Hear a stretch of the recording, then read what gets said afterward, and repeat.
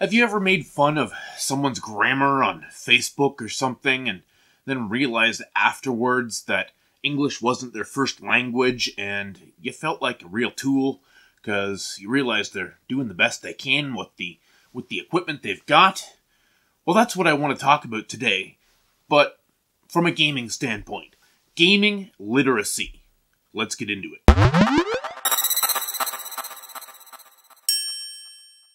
Gaming literacy is something that most gamers take for granted.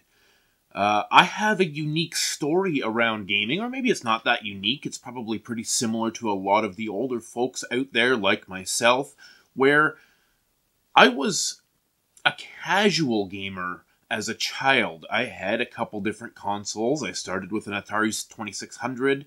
I never had an NES, but I had lots of friends who did, and I had friends who had a Sega Master System, and I played a lot at their houses.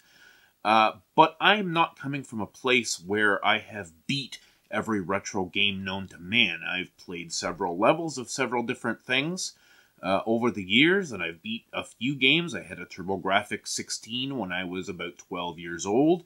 But I don't really think I beat any of the games I had on the TurboGrafx 16. I was, pretty casual. I mean, I enjoyed Fantasy Zone. It's still, to this day, one of my favorite games. I now have it on the Switch through the Sega Ages collection. And, it's a great game, but I can't really get past the third level without really sitting down and making a job out of it. It's just, I walked away from gaming, as many people did in my early 20s. I got married, I had a kid, and I got jobs, and moved on to other things. I was an avid reader, I was an avid movie buff. That's how I spent my time. I didn't really play games after the 16-bit era. I mean, I did have a PS1 for a while, and one of my favorite games of all time is Parasite Eve. And another one is Final Fantasy VII, both of which I played in the same summer in around 1998, I believe it was. And Twisted Metal, loved that. Gran Turismo, loved that. But again, I had maybe 6, 7, 8 games for the PS1 back in the day. And those were the experiences I had. I think we beat Parasite Eve, myself and cousin Mike, that you've briefly seen on the channel before. He's about 7 or 8 years younger than me, so he was about 12 or 13 years old, and I was like 20 or 21. And we beat Parasite Eve, and we beat Final Fantasy VII, and we beat Gran Turismo 1. But at that point, I pretty much walked away from gaming again. At one point, I did have a PS2 briefly. I played Gran Turismo 3 or 4, I can't remember which back in the day, and I don't really remember anything else about the PS2 really from that era. So my experience with modern style gaming was almost nil. When my son got to be 12, 13, 14 years old, in the Wii and the 360 era, we did buy a Wii, but I didn't really pay any attention to it other than playing some, Super Mario Bros. Wii. He got a 360 and a Kinect when it was, relevant. And I have some memories of messing around with the Kinect, playing Star Wars Kinect and that sort of thing. I remember him playing Skyrim in, I guess, 2011 or something like that. I looked over his shoulder a little bit, but I never really touched the console. Never had a PS3 back in the day. By the time the PS4 came around, that's when I was beginning to get more interested in games. At the point of 2016 or 2017, roughly, this is when I really started to be interested in gaming again. The first thing I did was go out and buy a PS2 and buy a bunch of different games for the PS2 because that's kind of where I left off. And I realized that, all of these experiences were pretty much new to me, other than some of the staples like Gran Turismo and Twisted Metal. these were pretty new experiences to me, and it was several months later that I bought a PS3, and then several months later again I bought an original Xbox and an Xbox 360, and started having these experiences that people had been having over the previous 20 years. And I realized something. My cousin Mike, who was playing with me again, now I'm 38, 39, and I've missed 20 years of gaming. Well, he kept playing. He had a 360. He had a PS3. He was good at things like Battlefield and Call of Duty and racing games. He was familiar with the Forza series and Gran Turismo 5 and 6 and, things like that I had completely missed out on. And I found the minute that I bought a PS3 and started trying to play games on the PS3, I realized that I was completely incompetent, and I was basically starting from scratch, like gaming was my second language. Like the experiences I had in my youth and in my teens were basically like being in French class in high school, and you pick up a little bit of it here and there, and you carry it forward with you, but you forget most of it. And that's basically where I've been coming from for the last 5 years that I've really been into this. I am super passionate about gaming as a hobby and collecting games as a hobby, and all of the news and all of the stuff surrounding the gaming space. I'm super passionate about it, but I am coming at this hobby as if gaming was my second language. And it's really interesting that so many people assume, and that's where a lot, I think, of the controversy around easy modes in games and things like that really come into play. Because when you are not generally first language literate in gaming in general, you don't recognize some of those tropes. You don't recognize some of those things that everyone else takes for granted. As I've begun to get more literate, and now I would say that I'm a pretty competent gamer over the last 4 or 5 years, or at least competent enough to manage most games that I try on the normal difficulty for the most part. I do choose easier difficulties sometimes when it just makes sense to do so to get through the game for story mode, whatever.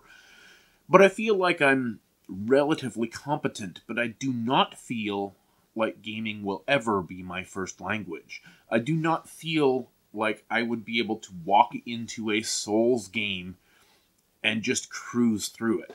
I find myself hit by roadblocks over and over and over again in gaming that I have to go to a walkthrough or a game guide from IGN or something like that, go watch a YouTube video, just to figure out how to progress in a game. This happens in almost every game. I come against some kind of a wall where I need to have a little bit of help, whether it be from someone like Cousin Mike or Kaz, to give me. I remember I was super excited about Grandia collection coming to the Switch, and I missed out on the limited run, so I purchased it on Steam, and I started playing it, and I was having a fairly good time with it, and then it came early in the game to this part where I was supposed to find a key for a chest or something, and I was running around and no idea, talking to different people. Little did I know you have to talk to this same person like 6 or 7 times over and over again to trigger, a sequence where he will guide you to the key, and then you've also got to know that the key is not visible in any way. There are no hints. You have to know that you have to get down on your hands and knees and go searching around, which means you just have to be standing on just a certain spot in the courtyard in order to trigger that getting down on your hands and knees thing. And I was completely lost. I was getting so frustrated. Kaz walked in, took the controller from me, and he beat it in 5 minutes, and I had spent hours trying to figure it out. So, I guess my point in all this is that we need to be a little bit kinder to, people who are asking for games to have an easy mode. it's not because they're lazy. Well, I mean, it could be in some cases, but it's not always because they're lazy. It's not always because, they have no skill. I have some skill, not a whole lot of it, but I have some skill, enough to get through most games. However, I need help. So I should point out that I wasn't completely away from gaming for all of that time. It's just that I wasn't gaming on consoles, and I wasn't having those kind of experiences with those, story-based games that, I don't have the experience with modern JRPGs, with all of the complex mechanics and skill trees and things like that. I'm used to JRPGs from the 16 and 32-bit era. So, during that 10 or 15 years between the early 2000s and 2016 or 17, when I got back into console gaming, I was playing a lot of very different style games on the PC. I was playing casual games like Farmville and SimCity, RTS games like Command & Conquer and Age of Empires, and a lot of, different types of games than you normally see on consoles. I'd never played an Uncharted game or an Arkham game or Tomb Raider. Like, I'd never played any Tomb Raider game ever. So coming back into this stuff now and trying to figure out where to start in a series and, not having that general literacy of what to expect. When I came to the new Tomb Raider series, which I absolutely love, the new trilogy that started on the PS3, I had seen the Tomb Raider movies, so I'm familiar with the character, but I wasn't really familiar with the gameplay style. I had never played something like a Prince of Persia game or an Assassin's Creed game, so I was not familiar with those kinds of mechanics like wall running and, that sort of thing. So all of this stuff was brand new to me as, someone in their mid-30s. Now I've gone back and played a lot of these games and enjoyed the heck out of them. Let me tell you, some of these games are fantastic, but it was very difficult for me, and I can't thank people like my cousin Mike and Kaz, my son, for helping me through a lot of these experiences, because quite frankly, I never could have beaten most of these games or even got significantly into some of these games without some serious help. People don't seem to understand how far video games have come in the past 30 years. Games are such a complex medium, and for those of you who are in your late 20s or in your early 30s and you kept gaming all the way through, gaming is your first language. You understand the rhythms of a normal game. You get into something like Horizon Zero Dawn, and you're instantly comfortable. For me, it's a brand new experience. It's like trying to watch a foreign film with no subtitles. I have no idea what I should be doing, and I'm randomly walking around trying to, trigger something or, trigger the next cutscene or whatever. So, while I've built some literacy now, and while I can get through games like that now, I really feel for the people who wish that games were a little bit easier. And here's how they could be easier without putting in just an easy mode. Game developers, for the love of God, there are some things that you could do to make all games better. Save points. Just put the save function in the menu. Make it super easy. Anytime, anywhere, even in the middle of a cutscene. If I want to save, let me save. Drop down a menu, hit save. End of story. Don't get cute with hiding save points at the ends of levels or, anything like that. Just let me save whenever I want.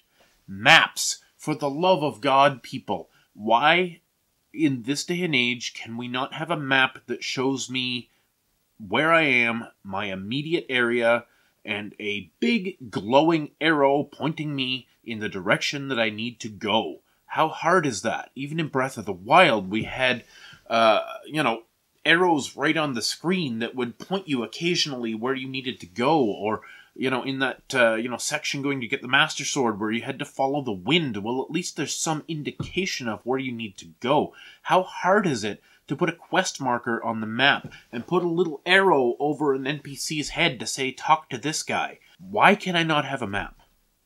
And why can it not actually be useful? Why can it not have arrows that point me which direction to go? How hard is that?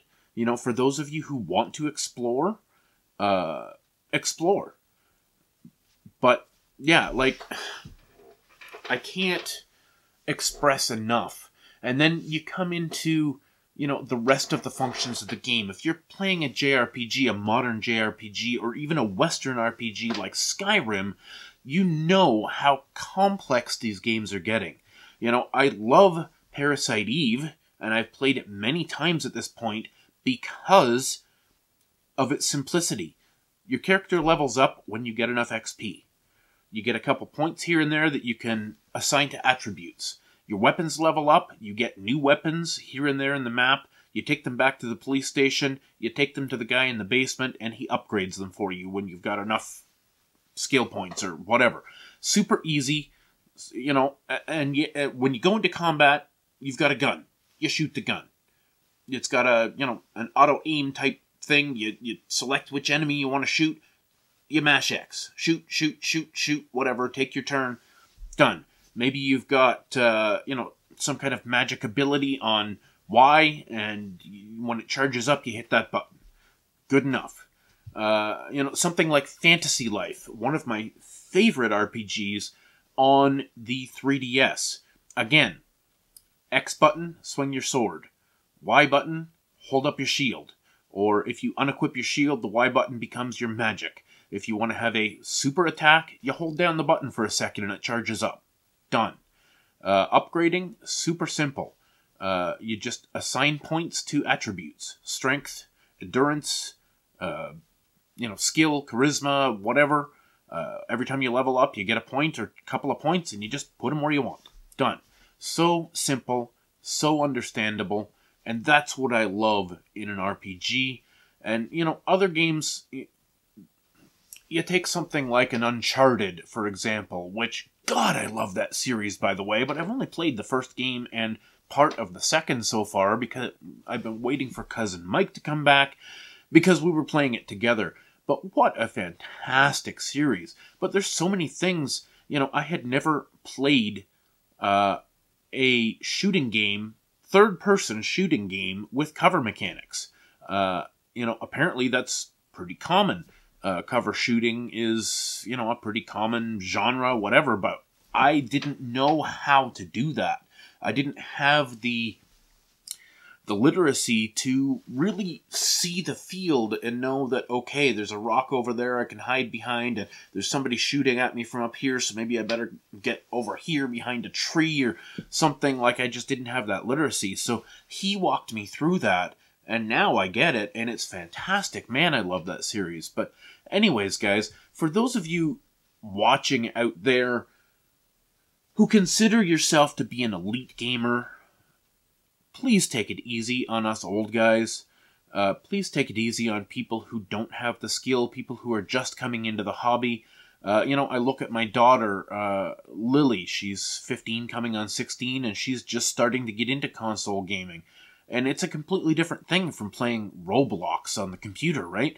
They're so much more complex, and she's at that same place that I was 5 years ago when I got into this, where everything is a brand new experience. She's playing games like Pikmin, and, it's a completely new experience, and she's doing pretty good, but she's having to figure everything out along the way. She has no frame of reference to pull literacy from.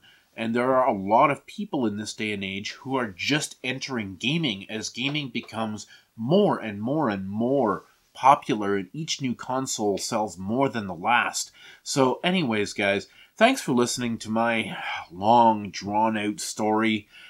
If you haven't subscribed already, go ahead and subscribe. Hit the like button if you would. It helps out a ton. Literacy is something you can't take for granted. If you have been gaming all the way through the modern generation, the PS2, the PS3, the PS4, and on, you have something that not everybody has. You have a familiarity with how games are made and the types of things that you can expect. You know, people talk about anime tropes and stuff. To me, they talk about, things being predictable in JRPGs, and I rarely experience that myself, other than maybe the amnesia trope, for example, which is in just about every game, and it's pretty annoying. But, don't take for granted the literacy that you have, because you have earned that, and it puts you in a different position than someone like me who, although I am becoming fairly competent now, I've had to struggle to learn all these things that are second nature to you. So anyways, guys, thanks for sticking around. I'll see you in the next video. Stay classy.